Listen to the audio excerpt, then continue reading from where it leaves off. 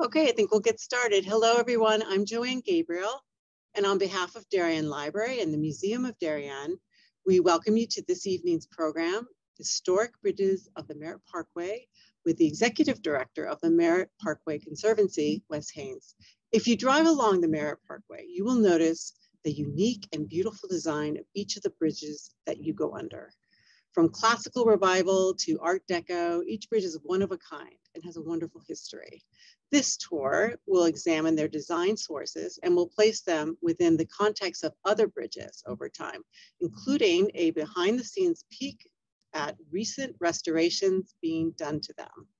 Before we begin, I would like to mention that programs at Darien Library are made possible by the annual Friends of the Library campaign. We thank you for your support to make programs like this possible and our collections available to the community. Our presenter this evening is currently the Executive Director of the Merritt Parkway Conservancy and literally grew up driving the Merritt. The Merritt Parkway Conservancy is a nonprofit, member-supported organization that works to protect, revitalize, and steward Connecticut's largest and most heavily used historic place and scenic byway, and has been doing so since 2002. A Stamford resident who has had a 40-year career in architectural preservation. He has taught at such institutions as the Parsons School of Design, RPI in Troy, New York, and the Brooklyn High School for the Arts. It is my pleasure to introduce to you our lecturer this evening, Wes Haynes. Thank you, Joanne, and welcome everyone. We're going to take a pretty quick tour of the Parkway tonight. There's a lot of bridges to see, and we'll spend a little time with some of the most impressive ones. And I'd also like to acknowledge tonight that this program is supported by our members and the estate of Henry Merritt, who has bequested a very large gift to us to continue our programs. The Conservancy, we mostly work behind the scenes with DOT to protect the Parkway and to see that the work is done within preservation guidelines. But part of our program is to reach out to the public and to answer questions about the Parkway and to basically talk about the Parkway and get people excited about it. We're very excited about the Parkway. So let's start with let's see, I gotta get the controls going here.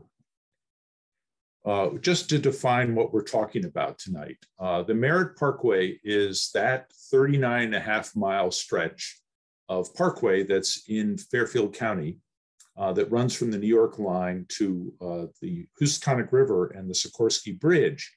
The parkway was first proposed in 1924 to reroute cars away from trucks on Route 1, which runs along the shore. But it was very difficult to introduce a road this size into the context of Fairfield County. Fairfield County was very developed along the shore, and so the parkway was located about 7 miles inland from the shore, which were mostly old farmland and private estates at that point. The land was acquired for the parkway without any eminent domain. It was all by acquisition. And it was a very popular project once everybody had an idea of what it was going to be and what an extraordinary road it would become. It was sold to the public as being more than just a highway, but a beautiful place to drive your car. It was designed between 1934 and 1940 and constructed in 4 years between 1936 and 40. Construction started at both ends of the parkway and moved towards the center. It was listed on the National Register of Historic Places in 1991 by the National Park Service.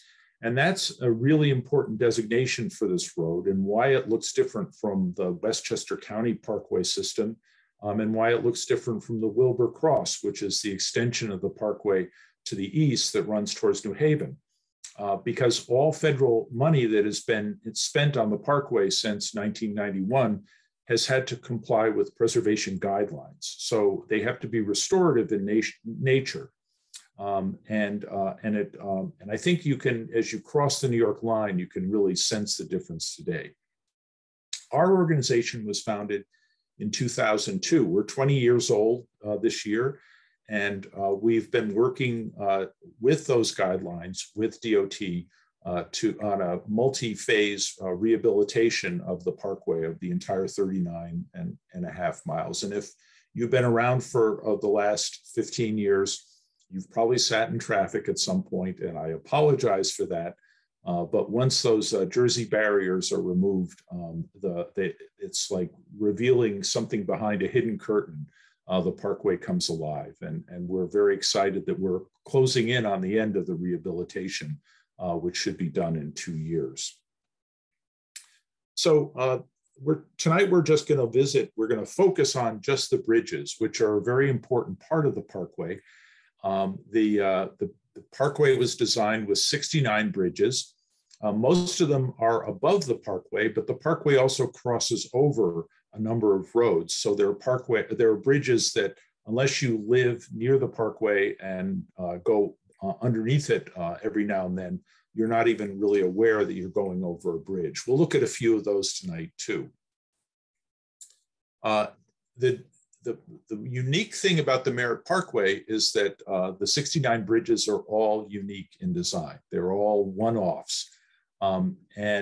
This was an extremely unusual thing for its time. And it is an exceptional thing today to have a survival. We've only lost 2 of the bridges of the original bridges over time that were taken out for major interchange improvements. So we have a really extraordinary collection of bridges here. It's often been said that rumors abound of how the parkway bridges were designed. Some rumors suggest that the bridges were designed by individual architects. Everybody was trying to outdo each other. There's also a myth that they were all designed at an overnight charrette at the Yale School of Architecture with a lot of alcohol involved.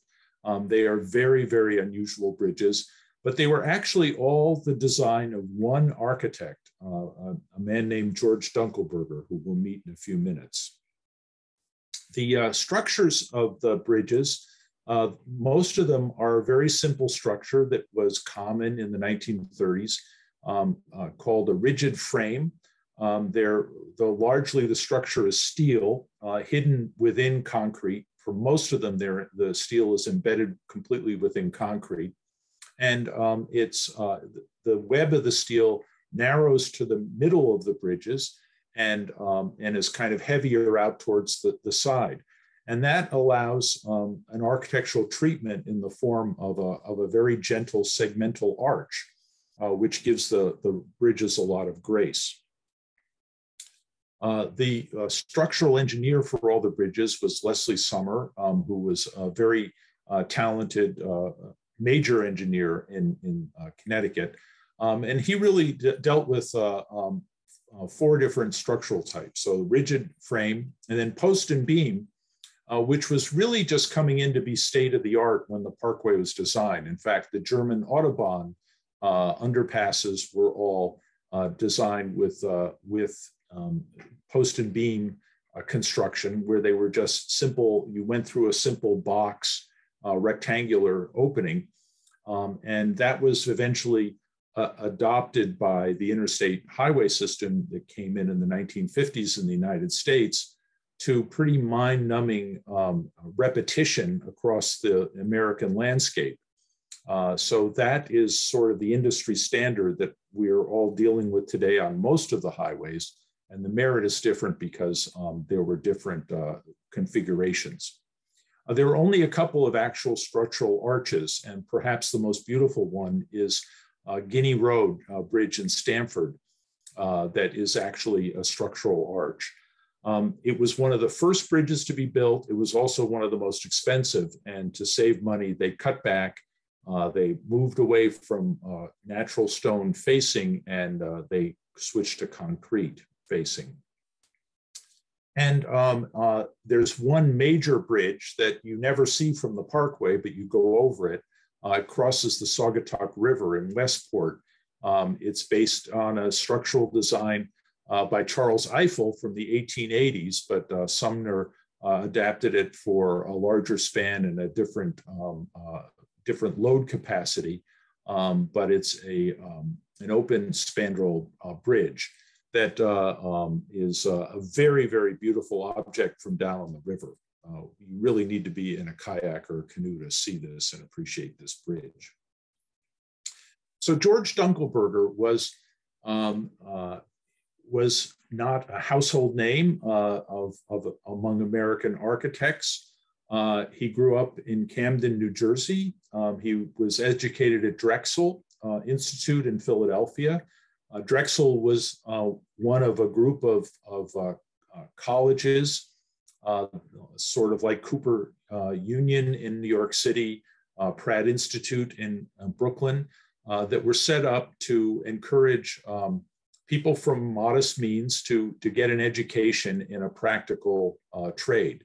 Drexel was different from the other schools in that it offered a kind of a Renaissance look of more of a liberal arts kind of approach to education than the other schools where you could just focus on the one sector of business that you wanted to go into. Dunkelberger studied in architecture, but he also got a very rounded education in the humanities there. And on the lower left here is one of his buildings that he built prior to the crash. He set up practice in Hartford, Connecticut, and did a number of commercial buildings in the Hartford area. And you can sort of see in the parapet of the building on the lower left that a kind of a sense of some of the bridges that he would eventually design for the Parkway. But after the crash, he couldn't get any work, and he was offered a job at DOT to basically come on board, which was then the Connecticut Department of Highways, to come on board to design the bridges for the Merritt Parkway. And that's the only photograph we have of him on his wedding day, appropriately standing in front of a car, which would be good. We don't know enough about George Dunkelberger, but he really was quite a talented guy. His design principles for the Parkway, in an article that he wrote for an engineering magazine, that he sort of summarized what they were trying to do on the Parkway. And I think he really accomplished these objectives. We believe that these bridges are pleasing to the eye. They represent a radical departure from highway bridges, which they sort of do, but they sort of don't. And we'll look at that in a minute. And they are decidedly individual in character. And that is very, very much the case with the Merritt Parkway's bridges. Now, to put the bridges in context, they were, we can look at the Merritt Parkway's bridges as sort of the last iteration of two movements. One was a much longer movement that we'll look at in a minute, but the first was the City Beautiful movement, which was a period of American architecture and design, especially urban design, that sought to try to remedy some of the ravages of the industrialization of America in the mid-19th century, and to give it a gentle edge. And Central Park is considered to be the kickoff of the American, of the City Beautiful movement in America. Olmsted was looking at English parks, and Central Park, he and his partner Calvert Vaux designed a number of bridges, none of which were identical. And it was the first demonstration, practical demonstration of segregating different types of traffic. So you could have a horse trail crossing a pedestrian trail, and it was a very complicated weave of different uses that could meander, and everybody could enjoy the park from a different vantage, all made possible by these bridges. This is before the automobile, but it's established the precedent for this different iteration of different bridges that would eventually be picked up by them in the Merritt Parkway, which is considered by many scholars to be the last gasp of the City Beautiful movement in the United States. The City Beautiful movement was given an enormous boost at the Chicago World's Fair, by which time in 1893, we had a lot of architects who were trained at the École des Beaux-Arts in Paris, and the fashionable style in architecture was classicism. It was the American Renaissance, a revival of the Italian Renaissance, which was a revival itself of classical antiquity, forms from then. So Olmsted, Frederick Law Olmsted, who designed Central Park, did the master plan for the World's Columbian Exposition in Chicago. And it was all about the concept of ensemble, how buildings work together, how different landscape features work together and played well together. And that is a major factor of the Merritt Parkway, which would be designed some 40 years later. The Parkway is also very, very influenced by the Paris Exposition Internationale des Arts Décoratifs and Industriels, Modernes, and that was the fair in Paris in 1925 that introduced Art Deco, which was a kind of a design movement that was percolating up from the post-World War I period to the world in a big way. So we have these two different impulses going on the Merritt Parkway bridges that are designed in the 1930s. The last iteration of classicism before World War II, and a really unusual demonstration of the principles of Art Deco and its successor styles in the Parkway bridges. So let's just go back even farther, because this is the second trend that the Parkway sort of, at this point, represents the end of, and that is in Western culture, the decoration of bridges. And this bridge, which is in Rimini, that dates from about 20 current era, is close to 2,000 years old at this point.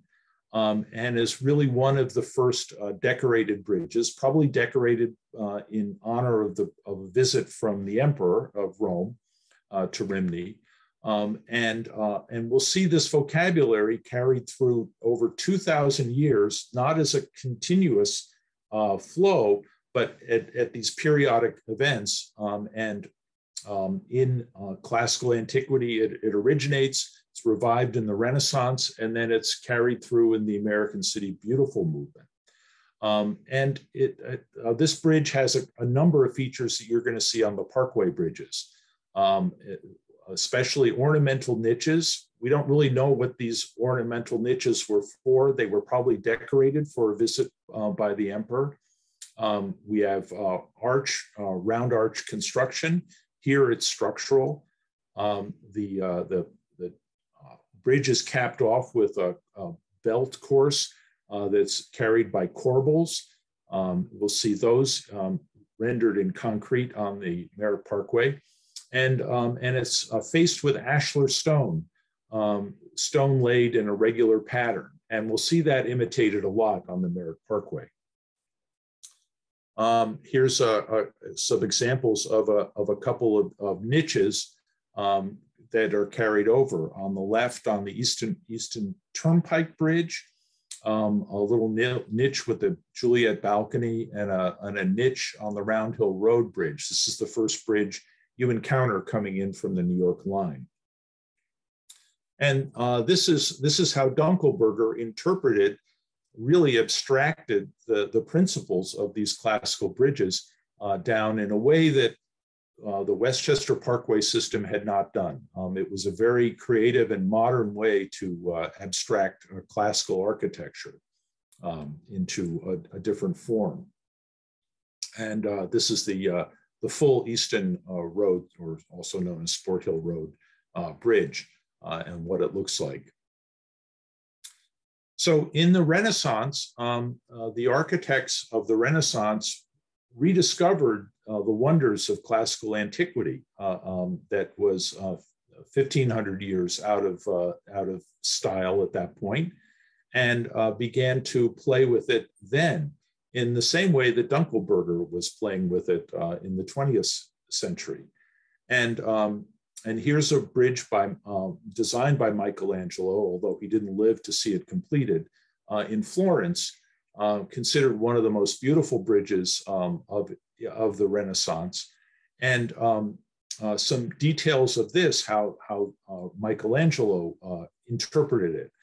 For one thing, it's on a river, and there are, on the piers of the bridge, there are these pointed objects with sort of ship prow profiles that are called cutwaters on the pylons. We'll see those introduced on the Merritt Parkway, although they're not dividing any water. And then at the center of the arch spans, there's a decorative feature called a cartouche that just sort of brings attention to the weakest point of the arch where it falls together. And then Michelangelo also, because these bridges were used for commercial traffic. This was the major way things were moved around in the Renaissance. The elliptical arch worked much better than the round Roman arch to allow more vessels, more traffic through. And we'll see that Dunkelberger uses that to great effect too. And another famous bridge from the Renaissance in Venice is this bridge, which also, because the Venetians tend to decorate everything, had relief sculpture on it, and also a very ornamental balustrade for pedestrian traffic. All the Merritt bridges carry pedestrian. They all have sidewalks except for one across them, although they're mostly in areas that don't get a lot of heavy foot traffic. And so they have some sort of barricade to divide pedestrians from the traffic. But there's also a lot of relief decorative work that goes into the Merritt's bridges that we'll see. And that comes out of this Renaissance Venetian tradition. So by the early 20th century, at the sort of end of the City Beautiful movement, we see a couple of really major bridges built. And one is the Arlington Bridge that connects Washington with Arlington Cemetery, designed by McKim, Mead & White, famous New York architects, although none of the partners were still alive at this point, in 1932, which is a very modern bridge clad with very traditional looking forms, but with a very modern interpretation. You can sort of get a sense of Michelangelo's and the Venetian arch on these, although it's not really handling a lot of boat traffic in 1932. It's mostly decorative, and you see relief work on it. It's a very beautiful bridge, and it's part of a larger plan, City Beautiful plan for Washington that was executed. You can see some of the same aspects on the Newtown Turnpike Bridge, which was just restored and reopened earlier this year. This bridge had been under a restoration, a complete new face on it for about 6 years, and reopened this year as all the woodwork and the scaffolding came down and revealed this new refreshed face of the bridge. And you can get a sense of the proportions and how simplified that Dunkelberger was working. He was expressing the stones that form the arch. They're called voussoirs. He was expressing those on the bridge, even though there are no stones on this bridge at all. It's all concrete and steel, and different simple classical details with the same proportions as the McKim and White Bridge. Here's a Frenchtown Road Bridge in Trumbull that has a very prominent cutwater in the median that is really just a decorative feature here. there was a need to buttress this pylon. It's a very heavy bridge, but Dunkelberger treated it as a Renaissance cutwater. And here is Ponus Ridge Road. This is the bridge that was lit at the beginning, both before and after its recent restoration about 10 years ago, with a cartouche in the middle, but very, very simplified classical detailing. Again, an abstraction of classicism, not a very archaeologically derived interpretation of classicism. One of my favorite bridges for its decorative qualities is the Stanwich Road Bridge. Again, a kind of a classical form, very, very simplified, but with these wonderful, at the top of the pylons, these wonderful key elements, automobile keys, and then detailed with a winged tire, which was the sort of early symbol for the automobile age of mechanized transit. And then, you know, with a vine of relief flowers crawling up around it. A very unusual one-off, a very singular detail. Dunkelberger left the modeling of the actual ornament to a very talented New Haven-based sculptor by the name of Edward Ferrari, whose father had trained in Italy, and Edward trained at the Yale School of Arts. And so this was, he would sort of indicate where he wanted something, and Ferrari would come up with the actual plaster maquette for the Parkway bridges. And as you can see on the right, the bridge is not in the best condition right now. We will need to readdress this bridge soon. But one of the things that you can see at the bottom of the arch is where oversized vehicles keep slamming into our beautiful bridges and damaging them. GPS that keeps driving the trucks onto the Parkway, and we're working with Senator Blumenthal to try to get that changed in the Commerce Committee in Washington. North Bridge in Greenwich is another very simplified classical, but here it's almost abstracted just down to stones and balustrade. There's really nothing superfluous on it, but it's a highly decorative bridge that otherwise could have just been a plain concrete bridge. The lines of the ashlar blocks are scored into the face stones, and this is what it looks like close up. It's very, very abstract and quite elegant. This bridge in Trumbull is even simpler. It doesn't have any vertical lines on the ashlar that crosses it. It's just a series of horizontal lines. And with the Marvin Ridge Bridge, which is very close to Darien in New Canaan, you can see another sort of iteration of decoration with these urns, these Adamesque urns that suggest English Palladian classicism, but it's only a suggestion. This bridge would have never appeared in the 18th century, and it really just sort of recalls that. The Parkway was built during the 350th anniversary of the settlement of the New Haven colony, and so there was a little bit of a sense of colonial revival with the bridge, with some of the bridges. So that's just a taste of some of the classical features on the Parkway. Now we'll look at the impact of the Paris exposition on some of the iconography of the bridges. The Paris Expo featured the main design elements were a series of fountains. One was the central focal feature of the fair plan itself on the left, And one of the other ones was this really dramatic perfume fountain that flowed perfumes through it, designed by the artist Lalique, out of glass. And it was inside one of the pavilions. And a lot of the Art Deco vocabulary comes out of this fountain, this 1925 fountain play.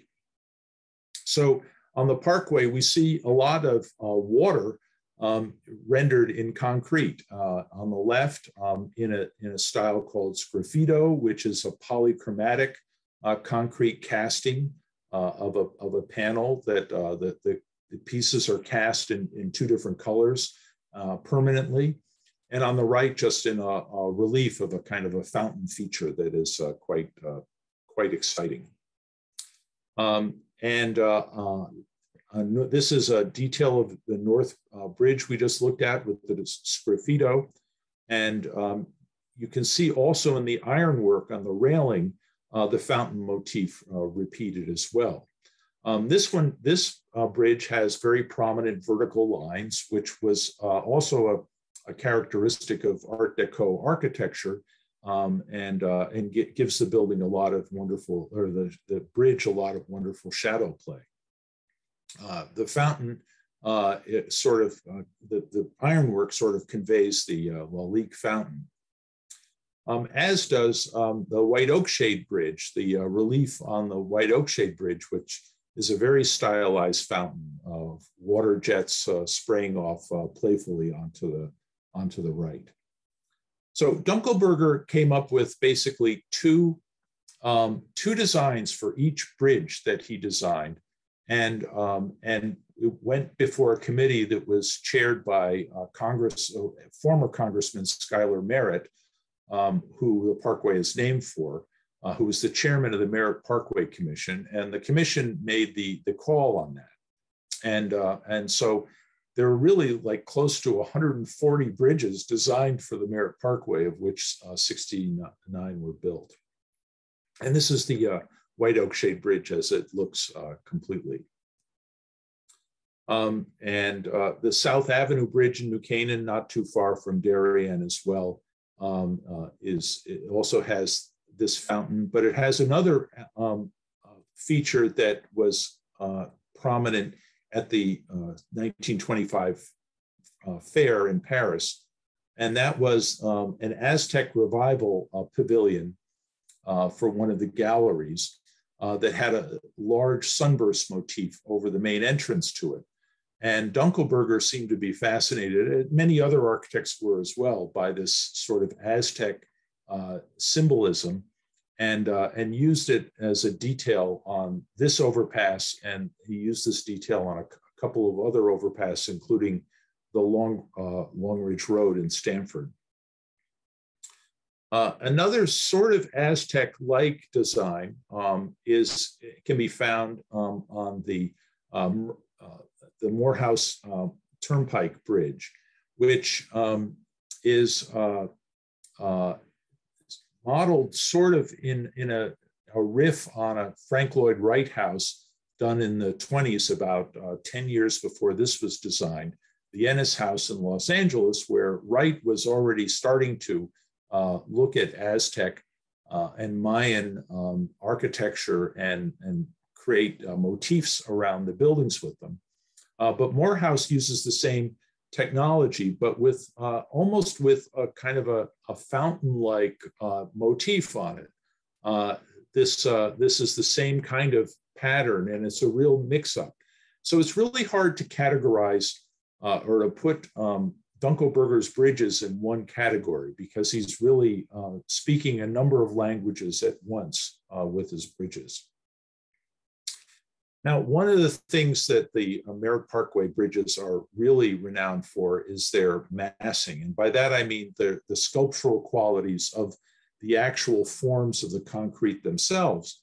And here, Dunkelberger was borrowing from contemporary architecture in New York City, in particular, the Art Deco massing of buildings like the Chrysler Building and Empire State Building, but also Rockefeller Center, really in the kind of simplicity of the massing. Now, buildings at this point were under a new zoning code, a relatively new zoning code that required buildings to set back to allow light and air down onto the street level. And so architects were playing with that by treating the whole buildings as works of sculpture at this point in time, and artists like Cook in the center here were really fascinated by the kind of shadow play that was going on with these buildings. And Dunkelberger works with this on a number of bridges on the pylons. This is one of my favorite bridges, Riverbank Road in Stamford, which was condemned by the Museum of Modern Art at the time in an exhibit in 1940 as not being not being a true expression of its structural system. And that it wasn't, but it was an exuberant demonstration of what you could do with concrete and shadow play on a bridge. Another bridge just slightly less exuberant than Riverbank is Congress Street in Fairfield, which is kind of a more staid version of that, but he's still fooling around with setbacks and a lot of shadow play. The balustrade is gone here completely. It's just a series of patterns that cast shadow as it spans the highway. And Newfield Avenue Bridge, which it has got some really wonderful detail on it, is a bridge to really take a slow drive by. This was restored a couple of years ago too, and it's in pretty good condition right now. Here, Dunkelberger balances both the verticality on the pylons with some prominent horizontal features introduced across the bridge. Another view of that bridge and its cartouche in the center of it. East Rocks in Norwalk is at the top of a hill, and I'm not sure if this is a fountain motif. It sort of suggests it to me, superimposed on a very vertical Art Deco design in the background. Now, a lot of the bridges that you pass over on the Parkway, you really have to live in the neighborhood to be familiar with them. And Dunkelberger sort of drew a distinction between vertical bridges with a lot of verticality in them that he placed near the top of rises. If you've driven the Parkway, you'll know that it's very different than the Hutchinson River Parkway because the Hutch goes through a river valley. But once you cross into Connecticut, you're going across a series of ridges up and down like a roller coaster. In fact, it really couldn't have been built there much earlier than the 1930s because automobile transmissions probably couldn't have handled it at that time. And certainly brake clutches and brake pads couldn't have either. And so where Dunkelberger found a place that was in a low area, he tried to express the downgrade with horizontals, which gives these bridges what some scholars today consider art moderne. Both Art Deco and art moderne are architectural are terms used by architectural historians and decorative art historians. They were never used by their contemporaries. Dunkelberger wouldn't recognize those terms today, but they're a way of sort of sorting out different currents within the same movement. And art moderne was a little sparer than Art Deco. It used more curved elements and it used a lot more horizontal elements than Art Deco. And one of the most exuberant art moderne bridges is in Stratford, Main Avenue. This is the last bridge you cross over the Parkway before you hit the Sikorsky Bridge. And I really urge you to get off at the last exit before you hit the bridge and drive under this bridge because it's an absolute delight. It is one of the wildest bridges on the Parkway. And you really have to be off the parkway to appreciate this one. Wire Mill Road is another bridge that makes use of curves. This one actually has a curved profile that kind of reaches out on both sides to embrace the traffic as you're entering it. It's kind of grown up today, and it was originally polychromatic in the different mortar mixes that were used to give it a different coloration. This is the upper photograph is before its restoration. The lower photograph is with its restoration now in need of re-restoration, more or less. Now, Ferrari's taste in relief work that was put on the parkway at Dunkelberger's instruction was extremely eclectic. There's really no pattern to it. It's all very high quality work, but it's a very, very wide assortment of details. The owl here that is on one of those lower bridges that you cross over, you can't see the owl from the parkway, but if you are on Hillside Road in Fairfield, this owl probably has one of the largest fan clubs of any detail on the parkway from the neighborhood in Fairfield that appreciates it. But some of Ferrari's ornament is some of his plaster molds are represented here on the cover of the Highway Department's magazine in 1940. The way that the plaster, the relief ornament was introduced onto the parkway was mostly when it was in an isolated kind of area, was through reverse plaster molding. And that is a process where Ferrari in his studio would either create a relief profile in plaster or clay, and then do a reverse mold of that, at which point was sent to a shop to have that cast in concrete. Now, precast concrete at this point was in a very early stage in the 1930s of its use. It really was after World War II that it became much more of a regular building material, both in bridges and in buildings. This is all the decorative work was precast panels that was put in, or most of the decorative work was. We'll see a couple of examples that were cast in place in a minute. And so on the left, we have a Friedlander sculpture that's at the base of 30 Rock, the RCA building, and how Ferrari sort of interpreted the same thing in concrete on the parkway. Both are centered on the process of construction. Here, Ferrari is honoring the workers that built the bridges.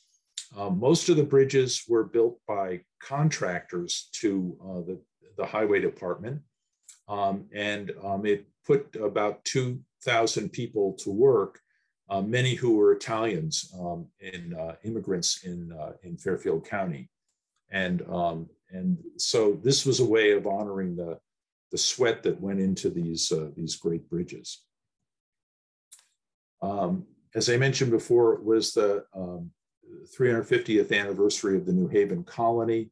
And so there was one bridge, Comstock Hill, where there's very, very fine relief work that was actually cast in place here. This was quite a feat. And the Native American on the right was designed by Edward Ferrari's father, and the Connecticut Congregationalists on the left was designed by Edward Ferrari. One of the most interesting bridges that required a lot of in-place casting is the Merwin's Lane Bridge in Fairfield. It is many people's favorite bridge on the Parkway. It's certainly one of the the least easy to categorize in terms of any one style.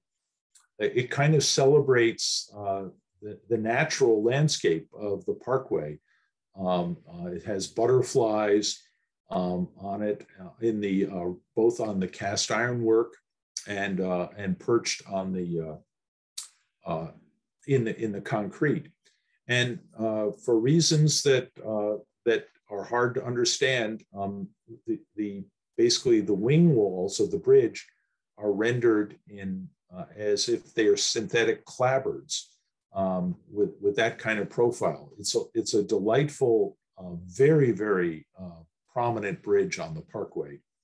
The ironwork was designed on this one, molded by Ferrari, but it was cast by Kenneth Lynch, who also did the gargoyles on the Chrysler building and eventually set up his own business in Wilton, Connecticut. Another bridge that I think is one of the tour de forces on the Parkway is Madison Avenue Bridge in Trumbull, which is, I'm not really sure exactly what he was trying to capture here, except an unusual amount of shadow play and really subtlety in shadow play. But this always reminds me of sort of a linen fold panel that was sort of a Tudor detail writ large on a bridge that was meant to look like sort of a folded cloth. And to do concrete and make it look like cloth spanning a highway, I think is just an extraordinary feat. All of this was cast in place on the Parkway. And the casting was very good quality. This bridge is in pretty good condition. James Farms Road is another one of the most favorite bridges of people on the Parkway. It features a winged sculpture at the top by Ferrari.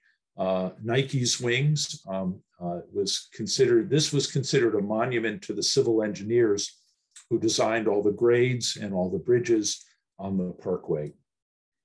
And it's a really beautiful bridge. We probably need in the next 10 years to replace the wings to have them recast. They are not weathering very well. It's a concrete sculpture that's been out in the environment, a very rugged environment for 80 years. But it's just a beautifully detailed bridge. And this is a bridge that we're hoping to celebrate the end of COVID, if there is such a thing, to light, just like we did in 2002 in our first year of operation for our 20th anniversary too. This is clearly a riff on the famous statue of Nike that was copied. Plaster copies were made and distributed throughout the world in art schools. There was one very prominently displayed in Drexel, where Dunkelberger went to school, and this is the plaster mold that Ferrari did on the far right, and what it accomplished today. Very beautiful bridge. Now, before we end, I just want to touch on a couple of bridges that we have recently restored and the kind of work that is done. This is also a deceivingly simple bridge with a lot of punch. It's a very beautiful design. It's just a series of vertical shadow lines. It's the Reading Road Bridge, and this was just cleaned, and there was not much other work done on it. Unfortunately, the cleaning revealed some patches that had been paint patches that had been used to cover graffiti, but we decided to leave those patches as cleaned because we just didn't have the budget to go further, and next round we'll attend to that. But just a little cleaning, and the bridges are cleaned with sponge blast. So sponge is shot at the bridges at a very high velocity. The sponge is very soft, so it doesn't damage anything, but it does hit it hard enough to bond with the soil and the dirt on the bridge and remove it. And it's swept up and disposed of in an environmentally responsible manner. One of our most recent restorations is the Lake Avenue Bridge in Greenwich. The second bridge you encounter when you're coming in from the New York line. This is really kind of a gateway bridge, and it was a kind of a wreck for a long time. It's one of the last bridges put in service on the Parkway, and when it was becoming more acceptable to the Parkway Commission to expose steel, and here the exposed structural steel was screened with an elaborate cast iron grill of grapevines, which is part of the state seal, topped by urns, and then with cartouches on the balustrade in the middle of the bridge. And over the years, the bridge was painted 2 different colors. It was repainted from its original scheme to a green, a solid green, and then I guess there was some leftover paint from a bridge upstate, and they painted it blue in the 1970s. And this is what it looked like by the early 2000s on the upper left. The Conservancy hired a paint conservator in New York, and she sampled the bridge. We were able to find traces of the original color scheme, which was a sort of an olive color with gold highlights, with a black background on the structural steel, and we were able to replicate that. All the grill work had to be taken off. This bridge was structurally unsound, though the structural steel had to be replaced. So we carefully disassembled the bridge, took it to a shop, basically sponge blasted every inch of original historic cast iron, and took it down and gave it multiple coats in a shop of very high quality paint formulated for metal. So this should last a little bit longer than our last go-arounds. And because we had to take the bridge out of service, I mean, very rarely do we actually have to take the span off a bridge. But this being a major bus route in northern Greenwich, we did it over the course of a summer, and we were on a very tight schedule. And I'm happy to report that even though this was an enormously complicated project, we were able to finish it 2.5 weeks ahead of schedule. And boy, everybody was happy that day that we reopened the bridge to traffic. DOT, the contractor, and the Conservancy were all there at the ribbon cutting ceremony. Our most recent restoration is Clinton Avenue Bridge, which was a major transformation of a bridge. This is an early photograph of the bridge, and you can see that it had these little, up at the upper reaches of the pylons at the edge of the wing walls, there was this kind of diamond pattern of a darker material. Those were infilled panels with material that had crushed red glass in it, and they were deep ruby red, against a mortar that was formulated to simulate Stony Creek granite, that beautiful pink granite. If you're traveling on I-95 and you go through Guilford, where the rock cropping comes out to the highway, you see all of a sudden the grays of New Haven change to pink, and it's a beautiful color. And so we were able to match that in the restoration and resimulate it, refabricate the panels, the inset panels with the glass shards in it. And this bridge really pops now. It's just a real asset and a beautiful bridge on the Parkway. So that's the end of my tour. And if you want to know the Merritt better, the Conservancy publishes a guide to the Merritt Parkway, and it talks a little bit about the history of the bridges and some anecdotes about some of the bridges that I didn't go into tonight, and some other features, and names all the bodies of water that you cross. And if you want, would you like a free copy of it? Just contact me at my email address up here, and I will be happy to put one in the mail. I'll need your mailing address for that, and you can enjoy the Parkway and keep it in your glove compartment. And so that's it, Joanne, and I can now take questions. Okay, great. Let's see. How long does a restoration last? That's a good question. There are different levels of restoration. We're hoping the Lake Avenue has probably got about a 25-year lifespan on it. Whereas Reading Turnpike the Reading Bridge that was just cleaned, that will probably soil up again in another 10 years. It'll probably start to get dirty and need to be cleaned, but that doesn't require as significant an intervention. And then there are a lot of in-between bridges. So a lot of the bridges over time had coatings applied to them. The concrete has been covered by later coatings. We're now transitioning from the old types of coatings that were used by highway departments before the Parkway went on the National Register to mineral paints that are formulated specifically for masonry buildings in severe climates. And those should hold up much longer.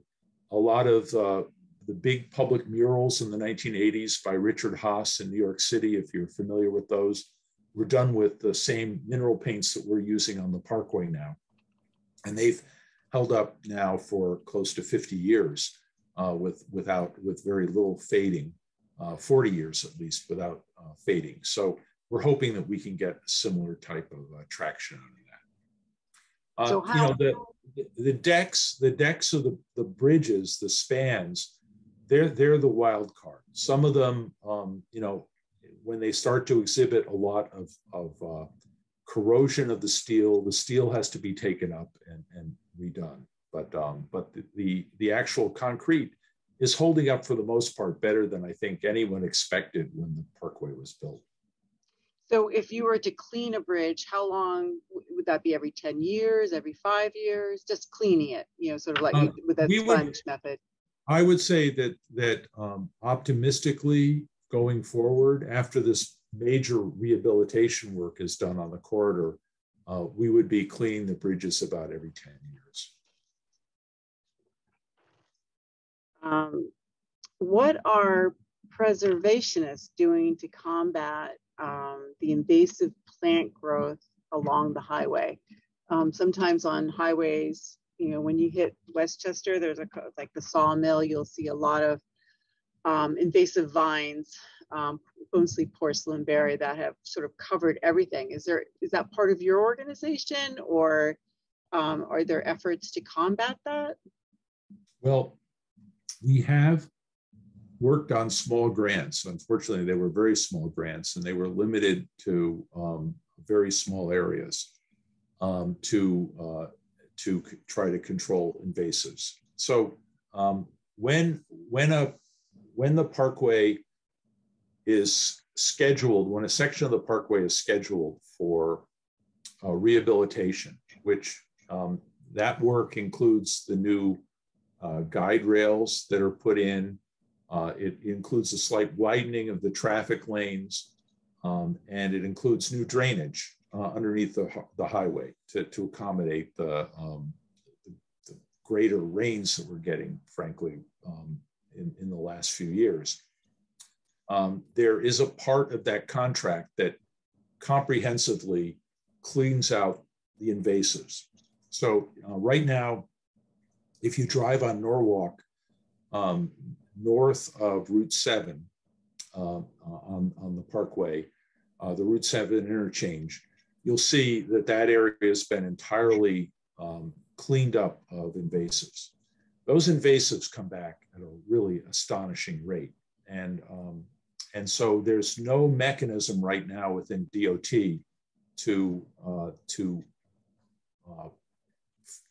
provide funding to manage that.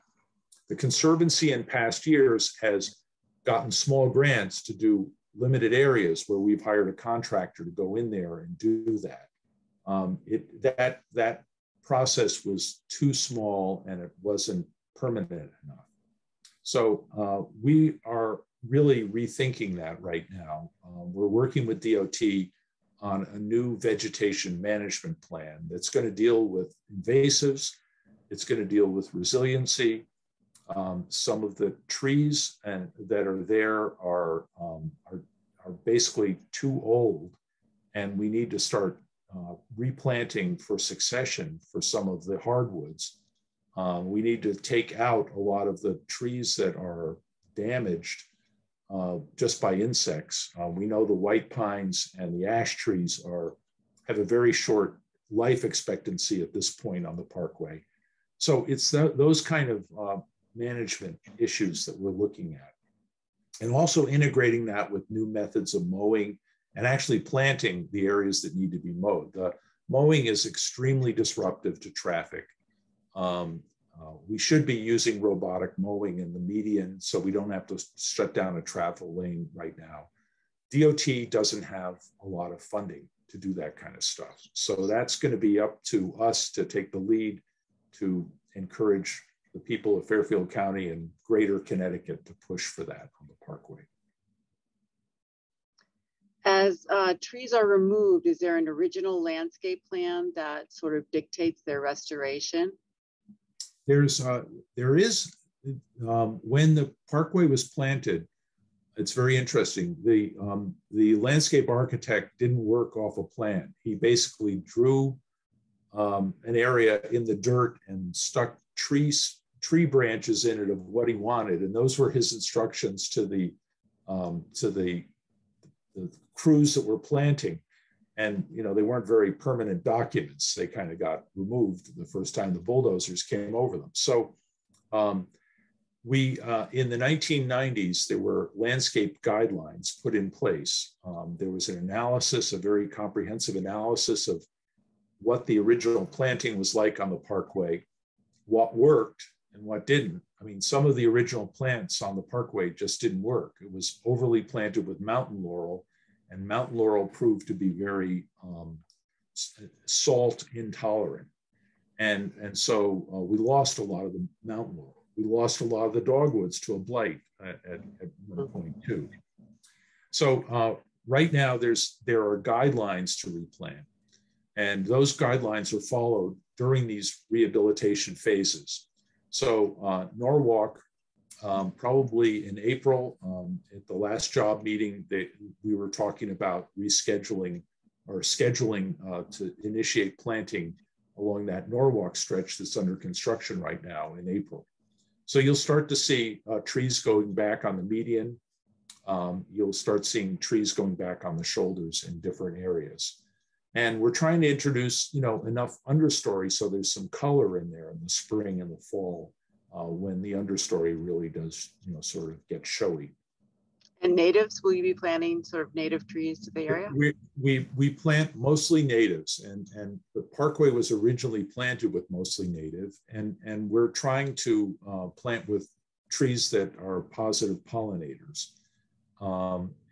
Because it's a 39.5-mile uninterrupted pollinator corridor. And so it's a very important asset in that respect too. And so, we are doing that. And it's a very limited schedule of planting material. And then we have to adjust, so native beech trees, right now, the nursery stock has, wherever we've contacted, has got some sort of blight going on with the tree. And so we've scheduled a lot of planting of beech trees, which are beautiful in the wintertime because they hold those pale leaves. But we have to change to another species. So we're trying to change to another similar size species that will be tolerant. So we have to adjust to market conditions too, as well. So we have a plan. There is a plan in the form of guidelines. It doesn't locate each tree, but it basically says these should be clustered in this kind of grouping here and there. Mm-hmm. And who was the original landscape architect, the name? His name was, putting you on the spot, sorry. Yeah, I'm drawing a blank right now. No worries. I'm in bridge mode right now. It'll circle back to me in a minute. I think someone's written in Thayer Chase. Is that? Yeah. Okay. Well, Thayer Chase. Yes. Thank you. Whoever you were to write in for that. Peter. Thank you, Peter. Is that Peter Vitoretto, perhaps? It's not, but two more questions. I have, what is the most common cause of damage to the bridges? And along with that, how does one go about removing concrete wings specific to the bridge in Stratford, the James Farm Road? I mean, how do you remove those wings? It seems like a really hard task. Well, they were a separate casting that was placed on top there, so they're doweled in. So okay. Yeah. So we would basically. They're like a statue set on top of something. So we would handle it like a statue.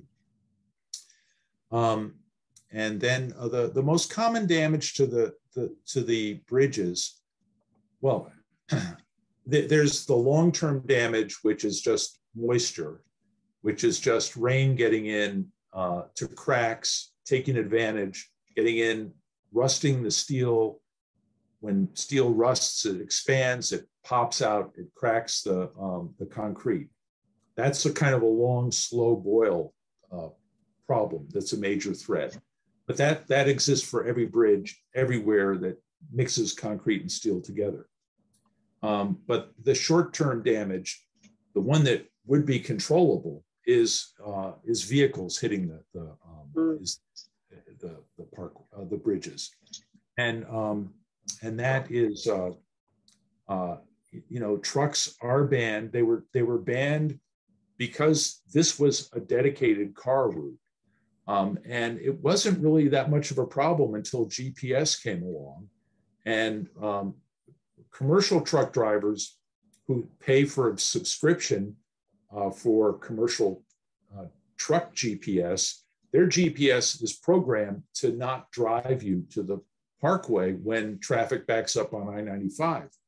But the stuff that you get free on your phone, and if you go and rent a truck, you don't have any idea that that you're not supposed to be there, especially if you're getting on the Parkway and you're looking at your phone and you don't see the big sign that says trucks not allowed, or commercial vehicles really aren't allowed. So we are getting too many truck strikes on the Parkway. It's come down to, it's about 1.75 per month is the rate of truck strikes right now. And they're hitting a couple of bridges. Fortunately, King Street Bridge, which is under the jurisdiction of New York DOT, stops most of the trucks coming in from New York. They just can't, the trucks can't get under that bridge. They're destroying that bridge, but they can't get on the Parkway, the Merritt, to destroy the Merritt. A lot of trucks get on at Route 7 when they find that, that's just the way to get on the Merritt. So we're getting the East and West Rocks bridges are getting hit. And a lot of trucks enter the Wilbur Cross and the I-91 interchange with the Wilbur Cross. So if you see a truck, report it. The state police are hoping to increase enforcement on the Parkway and in the upcoming years, and we really need to get the trucks off the highway. Yeah. Were there old toll booths on the bridge? Yes, yeah. I mean, on the highway, on the parkway, sorry. Yeah, there were toll booths both at the Stratford end and the Greenwich end. And two of them still survive. One is in Stratford, in Booth Park, which is just south of the Parkway. If you get off to see that wild Main Avenue bridge in Stratford, the really beautiful one with the big curves on it, turn around after you see that bridge, head south towards Booth Park, and one of the original Merritt Parkway toll booths is there. The other one is at the Henry Ford Museum in Michigan. They were like little log cabins, and they were very Adirondack-y in character. Excellent. And one last question: has the sort of onslaught of severe weather sort of hastened the deterioration of the bridges on the Merritt? We haven't had too much damage from I think the onslaught of climate change is changing the vegetation more than it is the bridges. It's a threat to the bridges too, because if a big tree comes down on a bridge, but the trees aren't, we're trying to keep the trees away from the bridges. And that's the main resiliency issue there. There's more water that comes down now in larger quantities in a shorter period of time, but that's not an immediate threat to the bridges. It really is more to the trees. Okay, well, thank you. Thank you everyone for attending this evening's programming event. Thank you for all the love. You have quite a few wonderful comments here in the chat box if you want to read them, Wes, to yourself. And thank you, Wes, for your great presentation. Thank you, Museum of Darien, who also sponsor this. I hope you've gained some insight into the beautiful parkway just north of here, the Merritt. Thank you again, and good night, everyone. Thank you. Good night, Joanne.